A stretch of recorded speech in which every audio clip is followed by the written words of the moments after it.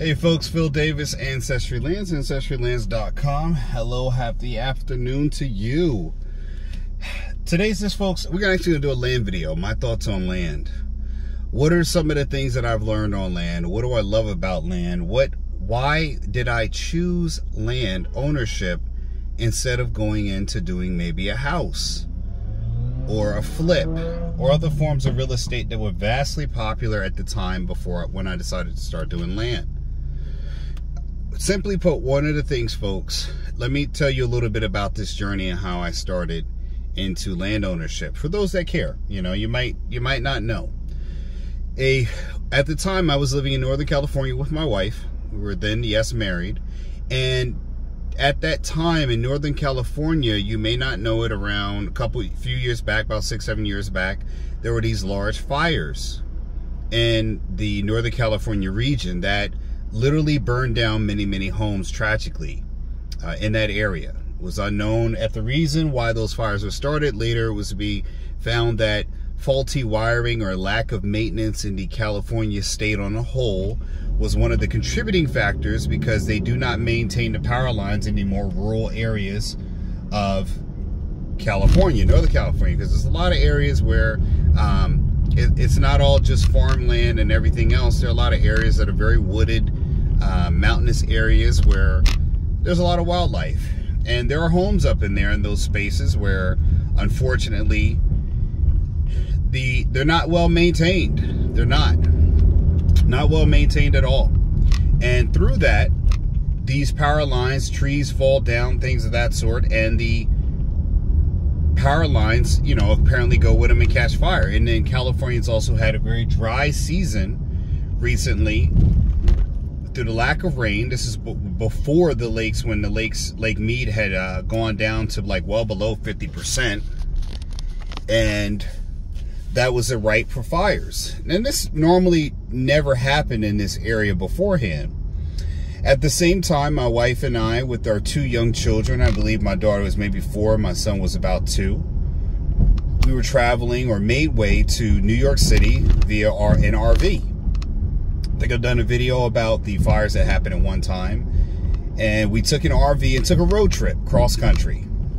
And at that time, I think at that time, real estate was really popular were short sales and still flips, but it was buying distressed properties and flipping them for a profit, short sales. So always loved this, and people just don't let you in, never knowing that I could just get ahead of you by taking my own lane. So you won't let me in, and then I'll just get in a lot further than where you were from before. People driving 101, you could just let me in now, or I could just get up ahead of you and get in earlier. So thank you, appreciate it. Thank you so much, sweetie. So any which way, we drove cross country. And before that, in Northern California, these homes, which if you know anything about Northern California, Napa County area to be exact, Sonoma County is where we actually lived in, but Napa County, wine country, is a more well-known area. There are a lot of wineries, Kendall Corbin wineries up there. The Francis Ford Coppola winery is in that area. I visited there's a very lovely winery. I would recommend it. It's something good to see there. The director, Francis Ford Coppola. And at that time, the homes had burned down to the ground. So pretty much, it was just vacant land. In the midst of that, people saw an opportunity to make a large amount of money. These homes that normally went for $400,000 or $500,000 were burnt down, and they were buying up the raw land for maybe $100,000, $125,000. Now again, you might ask, these are probably 1 or 2 acre properties, correct? Nope, they actually were not. 1 to 2 acre properties, they were probably a 0.1, maybe even smaller. These are properties that are about maybe 5,000, 6,000 square feet of actual land, leading you to build about a maybe 1,200 to 1,500 square foot home. That means that you got a little bit of yard. Yes, California is very similar to the boroughs in New York City, where the homes are pretty much 6 feet apart from the side of your home to the side of the next home. It's a very tight layout full of where the housing is concerned. Much like New York City and Staten Island, to be exact, where I graduated college and resided for some short amount of years afterwards. Houses are very close together, and the neighborhoods are very tight. Parking is an issue in most neighborhoods. Average lot size in California is about a 0.1 to 0.15, about 6,534 square feet, much like many of the lots that I sell on AncestryLands.com. We do have a lot that are bigger, but everybody else wants 2-3 acre properties, never understanding why that is actually a bad idea in most places.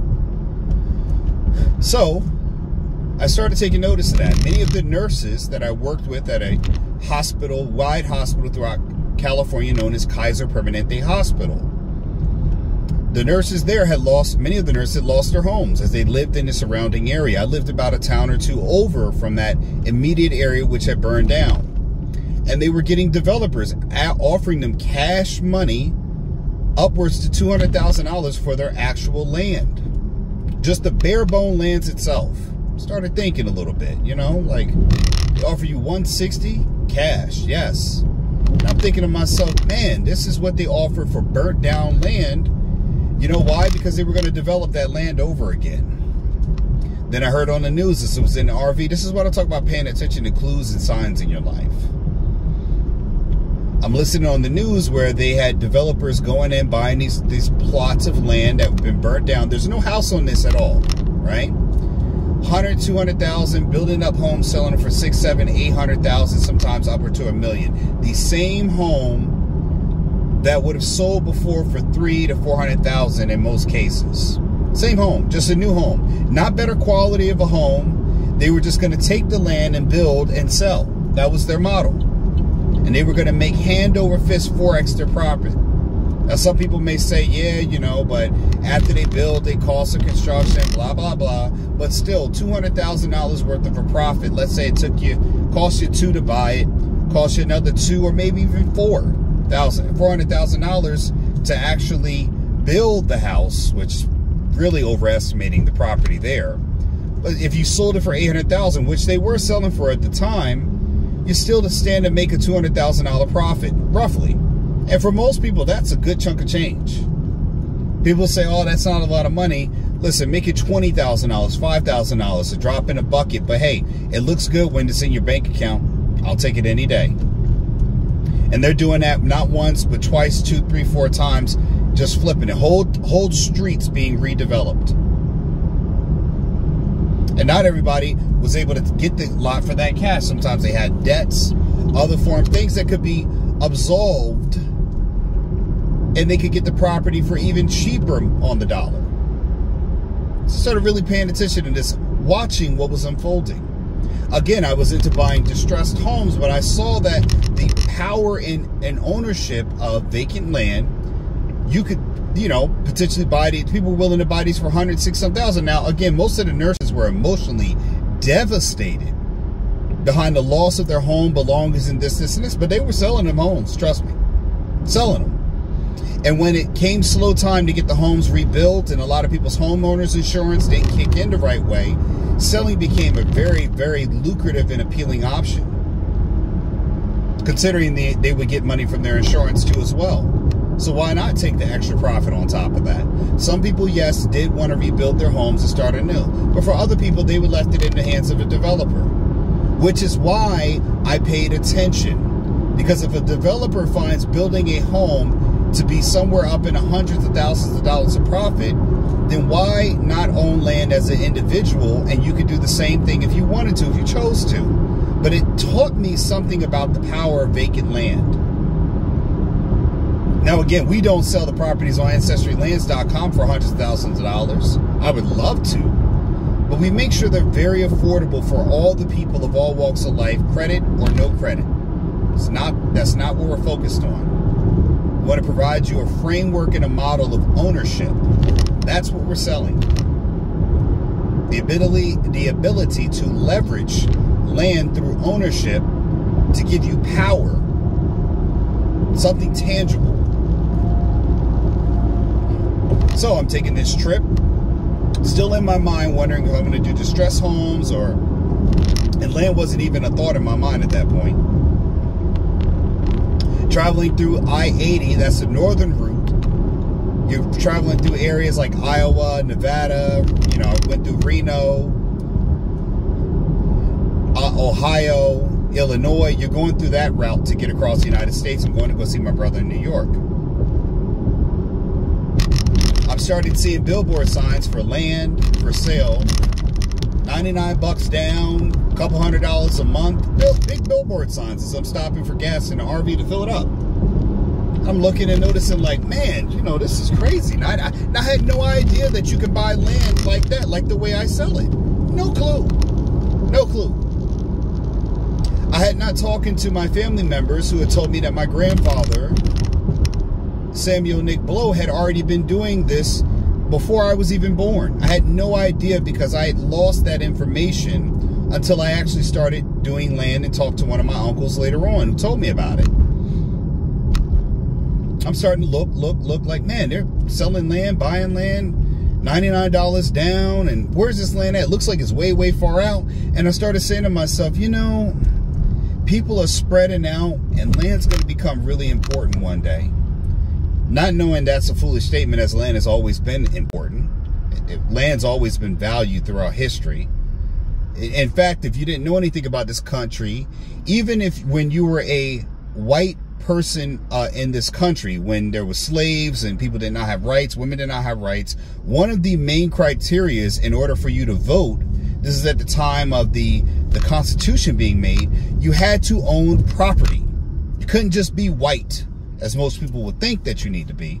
You actually had to have some land and title to your name in order to vote. The property of ownership of humans was not the only thing. You did not need that to be the person that decided if you voted. You needed to own land in this country to even vote. So again, land ownership in the inception of this country, if you don't understand how this country was built upon, you don't understand that you're never going to change the country unless you understand the rules of the game. And they have not changed. The people want them to change, but they are not changing. And if they do change, they're still not going to change in your favor, because the master mode, the underlying main rules that the elite abide by are not the rules that they are setting for us plebs or the lower society.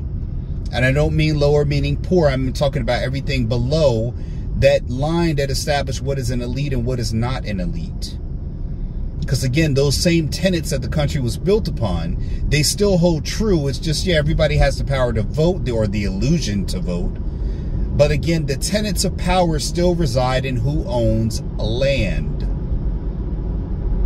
And the reason why I can explain that shortly is that, again, when you own a mortgage, guess who still owns the title to the deed of ownership to the property? Your bank does. You're making payments in the form of a mortgage to own the title of ownership in this country, and everyone has a mortgage. Very few % of the population have actually paid off a house, but you're told that you're a home owner, right? And I did a video before talking about ownership implies responsibility. Yes, you have a contract in the form of a mortgage for ownership. It is a contract for ownership, but you do not own it unless you have the title. The title of ownership is given once you actually pay off that mortgage. You now own your home. People don't understand that. That was set up in a way to enrich the people in power. Understand the rules of the game. Which is why, again, land is always important.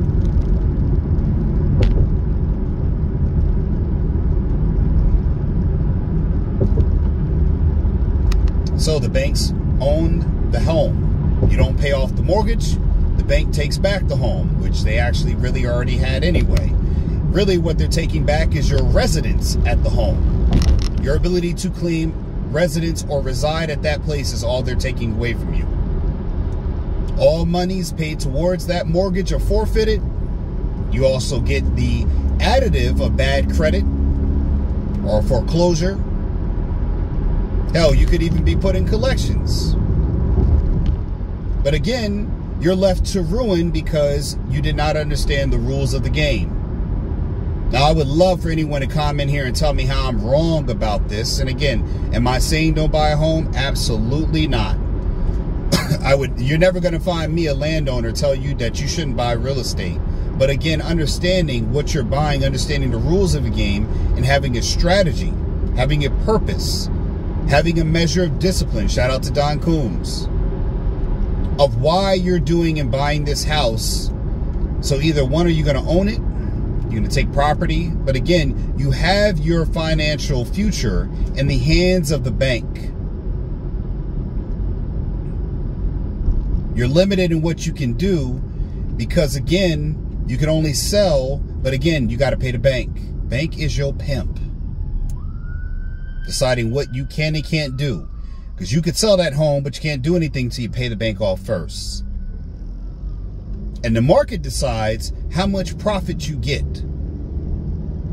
So again, when I started factoring in these things, distressed homes, which are people who are into, their mortgage, or they're having problems with their mortgage, you come in, you can pay off the mortgage, get them out of their mortgage, get them out of that debt, assume ownership of the home, and then sell it quickly for a profit or a value that is pretty much not your actual investment. You're pretty much paying off the portion of the mortgage that the owner now can no longer pay. Sometimes you can pay and get them for a profit. You can give them a little extra money to walk away from it. So that way they're absolved of their debt, make a little chunk of change, and you still able to make the vast profit because you assume the market equity that's built into the house. You can assume that. It's a great thing, but it actually is a dangerous game if you do not do your homework. Now, I did not learn all I needed to know. I didn't take a lot of real estate school. So I said, that might be a little too advanced for a person like me at that time. Because I didn't understand land. I didn't understand zoning. I didn't have my book, Getting Dollars from Dirt, which is on Amazon, to read as a reference. And I would encourage you to go there to get that book, because that book would have served me well.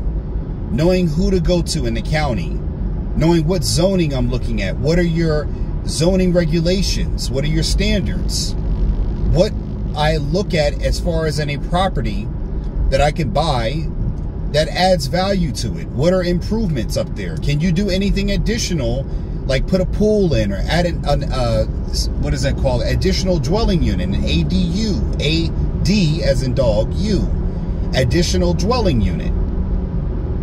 I didn't know those things that are put into that 55-page book. They give you the nuts and bolts of how to own real estate at the land level. Something that developers know all too well. That's why they are millionaires and they have million-dollar companies, because again, he who develops the land controls what the house sells for. Think about that for a second. So as I'm going cross-country, visiting all these different places which I've never seen before, never seen Iowa on the ground level, I've only flew over top of Iowa, I started to look at America in a different light. Started to see different areas, how people lived. Iowa was mostly flat. Homes were very far spaced apart. And you could see why Iowa was very important in the sense of all the farmland that's there. Because it's feeding America. Someone would say, oh, why would I want to own 120 acres out in Iowa? Well, because the farmland is valuable. And if we look now in today's economy, guess who's buying up farmland, right? Your favorite guy, Bill Gates. Right? And other wealthy people. When economic times are hard and inflation is high, the elite run to real estate. They don't run to homes. They don't run to houses. That's for private investors and large corporations. But wealthy people put their money in land. Because of the little things I'm going to tell you about land right now. With lands, you don't have any tenants. There is no one to fight over with moving out of your place because they did not pay. Or because there's a domestic issue. Or they lost their job. You do not have to deal with that when it comes to land. The land has been there before you got there, since the dinosaurs have existed, since Pangea. It's either underwater or above water was a mountain, and now it's a hill or it's a flat plateau. The earth has always had that land there in that spot, or it was formed at some point in time. But pretty much it's been there far longer than you will ever be here in your life, and it will be here after that life is gone and extinguished out of your life. Once you are gone and down part of the land will still be there. Every plot. So I started looking at that. That's a great bonus. The other benefit was it was a low barrier to entry, meaning that for a couple $1,000s, I could buy something. I could pay more for a car than I could for a property. It sounds great again. Only problem is where? Location, location, location, right? It's always the same in real estate. Remember, real estate is location, location, location. Now, here's the one thing you got to be concerned about is that when you go for location, the better location, the more it is going to cost, whether it's dirt or a house. It's going to cost much more when it's in what we call prime location. The heart of a city, well-developed area, the more expensive the houses around it, the more expensive the land. And no one wants to live in a ghetto, right? People that live in a ghetto don't want to live in a ghetto. They want to live in a better place. So the other part about that, why are you braking, dude? There's no one braking in front of you. You have 18 car lengths ahead of you. In this car, this is what I'm talking about. Listen, folks, if you are this person in front of me in the left lane with nothing but two, if you can't see it, but there's about a football stadium in front of this person. Get over. You're braking because people in the right lane are braking, but again, you need to drive in your lane. There's ability to speed up. Lord, this kills me. Any which way. So it's the location, proximity, right? I don't have to worry about any plumbing, no leaks, no maintenance. There's no maintenance needed on land. Raw land requires you to have no maintenance. You have a house, you're renting out a house, you still got to do repairs. When you're tenants, rule number one, benefit that land bends over a house. When you're renting a house, the tenants will destroy your house. So there's upkeep. Repairs, carpet, wear and tear. Even the best tenants, they're going to put wear and tear in any building that they reside in. Carpet comes up, animals pee on the carpet, children spill. A whole litany of things happen when you have tenants, because humans occupy space.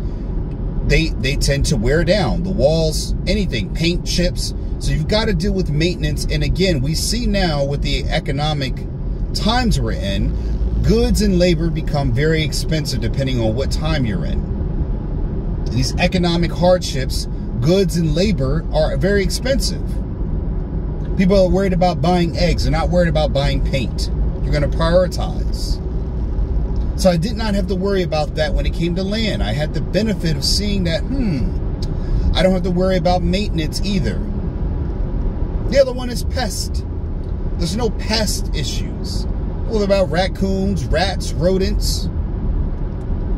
There's no sitting out to the Terminex sky. I don't have to worry about ants because ants naturally live there. And again, I did not have to worry about a high overhead. There was no rounding daily, monthly cost to operating this. No mortgage. Once you buy it outright, you get the title, that's it, you're done. The only thing you got to do is the same thing that happens with every property is that, again, you got to pay county taxes. And the taxes are influenced by the proximity of the land, the prime location of the land.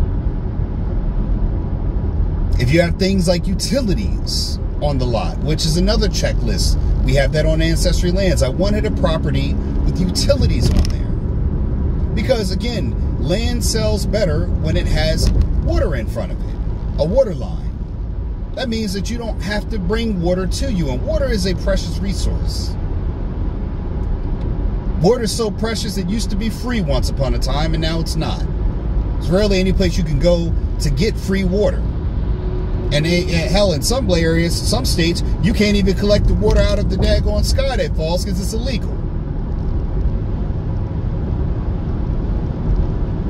So again, when I start looking at this, I formulated on how I'm going to strategically buy properties.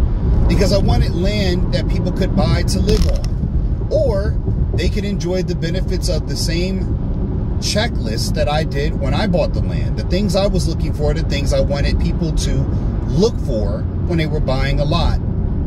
Never knowing that I would be an author one day and teach these actual principles in a book for those to be educated long after I'm gone.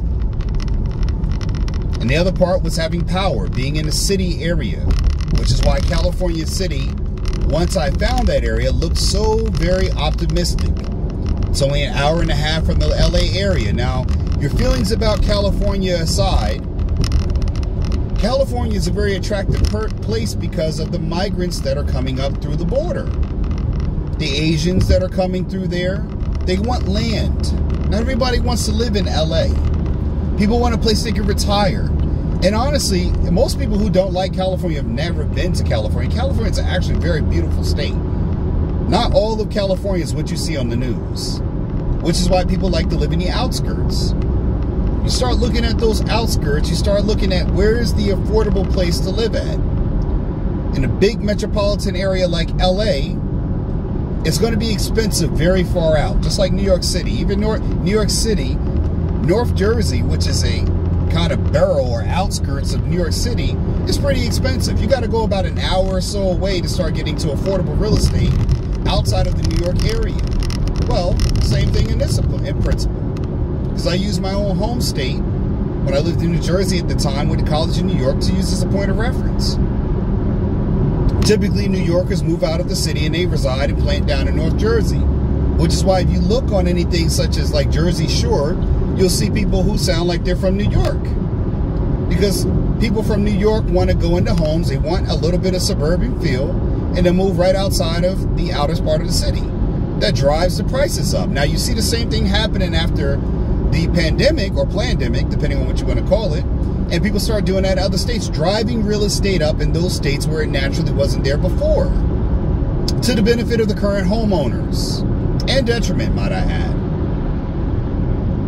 So the same thing could be said in the local area when you're looking at LA. Immediate outside of LA in areas like Lancaster, Palmdale, they're experiencing a big boom in real estate. And that's great. You might want to go in and grab at that, but you're going to be paying top dollar. Because the local residents are now aware that people are leaving the city and they're looking to settle in those burbs. So I looked a little bit further out. Found California City, about 30 minutes away from this area that's blowing up. Because again, once that area gets priced out, now people got to move out a little bit further. California City's right in that sweet spot. About an hour and a half away from LA.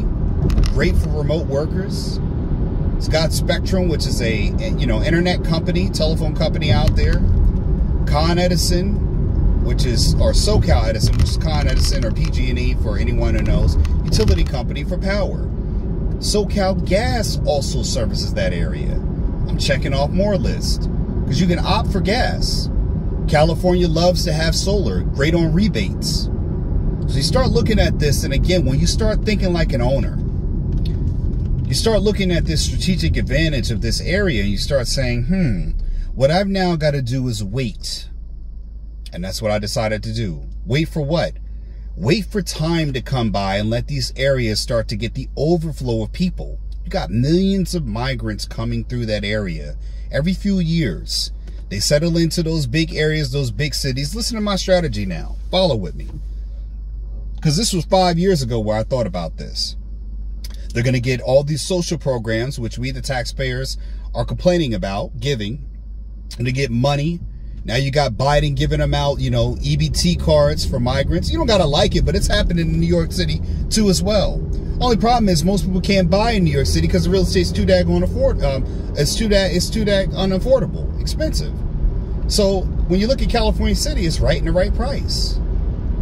Yeah, people are moving out, but there are people moving in too. So you think like an owner, you start thinking about the strategic advantage.